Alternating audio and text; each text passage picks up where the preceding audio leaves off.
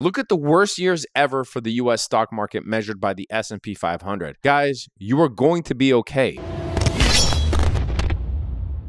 I don't typically do videos on Fridays, especially before long weekends, because most people are checked out. But there is some information that came out that I do want to discuss with you that will have implications for the rest of 2022. Major implications. Some of your favorite stocks, and I'm talking about blue chip quality stocks, not talking about high beta, high growth stocks. Actual companies that you want to own for a lifetime.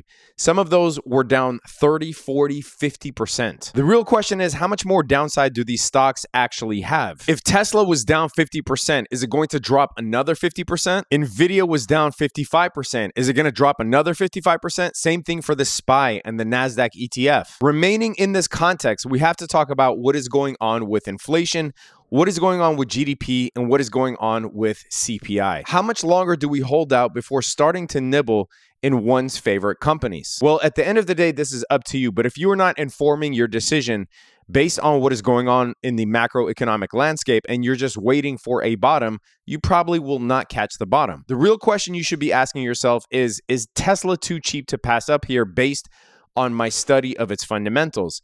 Is Apple too cheap to pass up here based on its fundamentals? Same thing with the index ETFs, same thing with Microsoft, same thing with Walmart. So let's dive into some of the positive news here as it relates to inflation, because remember, at the end of the day, there are only two things that are holding the stock market back right now, or the economy for that matter. Number one, price instability. And number two, at least for the stock market, earnings. If the inflation problem is solved, that will inform the Fed's monetary decisions.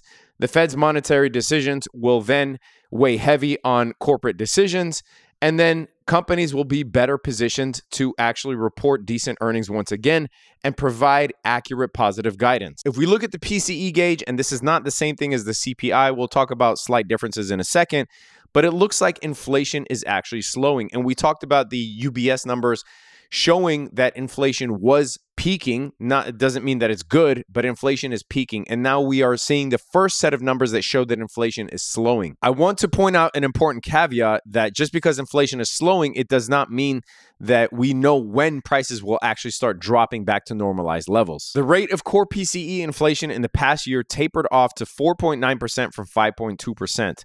The monthly decline was the second in a row. The last time this happened back to back occurred early in the pandemic. Now, the PCE differs a bit from the CPI because the PCE is just meant to report on personal consumption expenditures as opposed to a larger or broader consumer price index. Now, this was enough to stave off the longest weekly losing streak in the Dow since 1932. Yes, this even trumps the 2008 financial crisis. This trumps the 2020 COVID pandemic, and certainly trumps the dot-com bust of the year 2000, which is crazy. I didn't even know this. Now, I want you guys to remember something. The stock market is forward-looking, right? That means that the stock market actually is pricing in what investors think is going to happen in the future. So my point is that inflation doesn't need to consistently come in at the target 2% rate in order for stocks to do well again. The market just needs to think that that's going to happen at some point in the future before stocks start to rally. And the fact that there is a ton of quality that is cheap right now is why I started selling cash secured puts on my favorite names. Cash secured puts is a way to get into stocks that you want to own at a cheaper price. You don't have to do this through options. You can buy shares or dollar cost average into shares. But I sold cash secured puts on Apple, Microsoft, Triple Q's, Tesla. You could see how much we're up on those: 30%, 50%, 50%, 31%. These are on quality names. Obviously, I sent all this stuff out in the Discord. We are closing subscriptions, as a matter of fact, because we're moving to a new model next month, and we want to keep this a tight-knit exclusive group. If you want access to all of our long-term trades, short-term options, futures, crypto, etc., link is in the description below. Come be a part of a great community. We chat and talk about trades, markets, macroeconomics, short-term options, technical analysis all day, every day. So come be a part of the group. Would love to have you. Now, a couple of more things you need to watch like a hawk. Number one is the gross domestic product. Remember, last quarter, we reported a negative GDP print, the first since the recession of 2020. Remember, 2 negative GDP prints means that we will officially be in a recession. I want you to mark this on your calendar. I want you to open up your calendar, type in June 29, 2022, GDP reading, right? This is going to be the second quarter of 2022. And if this comes out negative, then there's a chance that the bear market rally or whatever bear market rally we're in up to that point will then start to crash once again. The next is the consumer price index. This is going to be earlier on June 10th, 2022.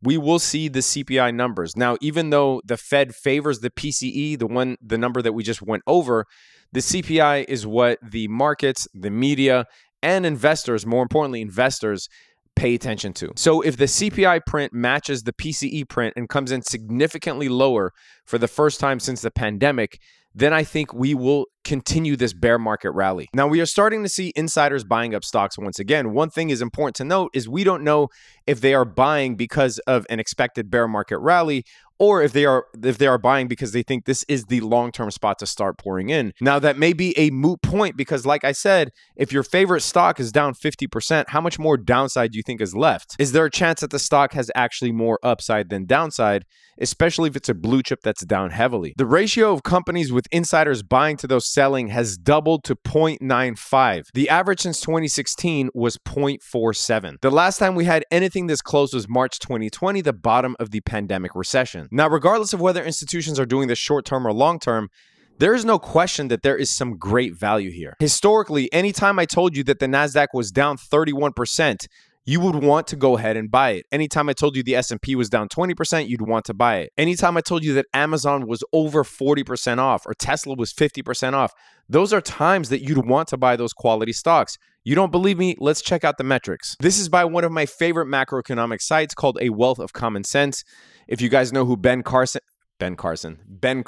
is, he runs this site. But even if you include your worst doom and gloom scenario, and this is including the Great Depression, the Great Financial Crisis, the dot-com crash, look at the worst years ever for the US stock market measured by the SP 500.